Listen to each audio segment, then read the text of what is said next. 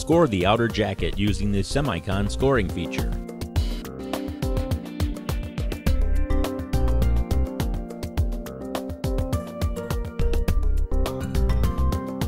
Use a neutral winder or the neutral winder option on the probe installation tool to use a neutral wire to split the outer jacket back to the ring cut and remove the outer jacket. Fully retract the scoring blade, move the lock lever to the insulation stripping position, and extend the stripping blade. Clamp the tool to the cable end and verify the blade depth.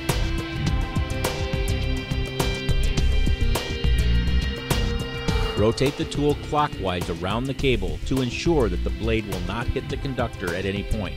Set the strip width to spiral down the cable. And strip the insulation by applying a small amount of pressure into the cable while rotating the tool counterclockwise. When using the scale gauge option, the cut is squared off when the conductor hits the gauge. Remove the tool and insulation from the cable. Fully retract the stripping blade, move the lock to the Semicon position, and set the scoring blade depth to score most of the way through the Semicon. With the scoring blade in the square position, rotate the tool counterclockwise around the cable once or twice to score the square cut into the Semicon.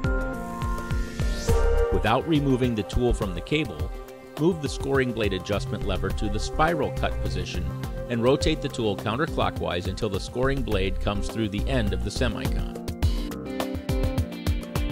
Use Speed Systems SC13 Semicon roller grip to remove the Semicon from the cable.